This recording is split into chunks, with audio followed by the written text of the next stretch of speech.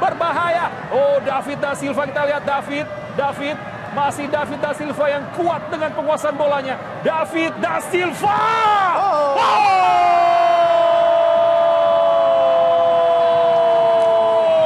Apa yang terjadi, pemirsa? Anda bisa lihat bagaimana tendangan spekulasi dari David da Silva terbantu dengan deflected tadi. Ada sentuhan dan menukik tajam tanpa bisa diantisipasi lagi oleh Syahrul Trisna.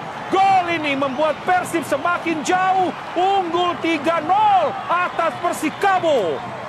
Iya, ini momen yang benar-benar tidak terduga oleh semua orang, saya pikir ya. Siap-siap melakukan sebuah tendangan. Oh, disundul saja bola.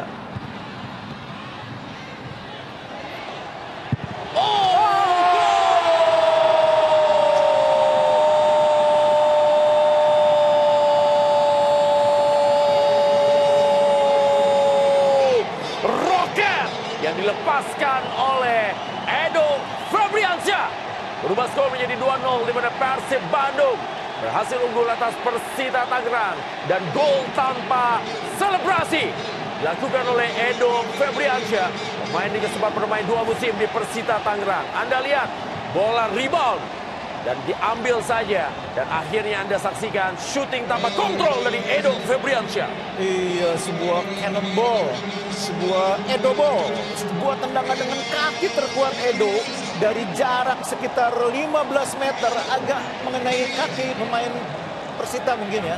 Ada Stefano, ada opsi kepada Ciro. Oh, bahaya pemirsa. Ciro, gol!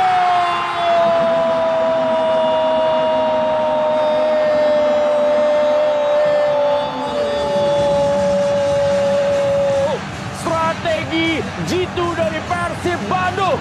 Mereka memang menunggu dan akhirnya mereka melakukan serangan balik, dan Ciro Alves berhasil mencetak gol kedua di malam hari ini dan juga gol ke-15-nya di musim ini. 41 gol dari Ciro Alves dan David da Silva sebagai dynamic duo musim ini. Counter attack klasik yang diperagakan oleh para pemain Persib Bandung melibatkan Stefano Beltrame dengan Ciro Alves, dan memang inilah momen yang dicari oleh para pemain Persib. Jika Ciro ataupun Stefano bisa mendapatkan atau menguasai bola lebih lama, Stefano memberikan bola kepada Ciro, dan seharusnya Ciro bisa memberikan bola kepada David.